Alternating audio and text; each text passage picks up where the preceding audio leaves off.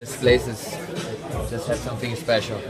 Like I say, when I scored the first one, it was my first head goal, and it came in an important time. And this one, obviously, the game-winning goal, and a great comeback win from our part. So this place had something special, and it was another special goal for all of us. Did you feel the extra pressure to come back and do something because of that handball that led to the 3-1 lead?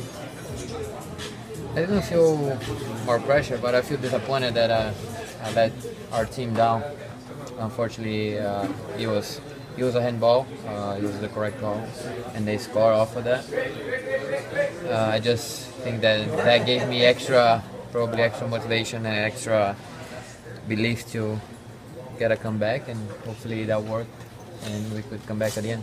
Paulo, you've had a lot of good team moments in your career, but individually, can you kind of rank where this feeling is for you individually? Definitely one of that's definitely a special moment in my career because of the comeback that we had and the momentum that we're going and playing against a great team that Vancouver is. So it was a special day that probably I'll never forget.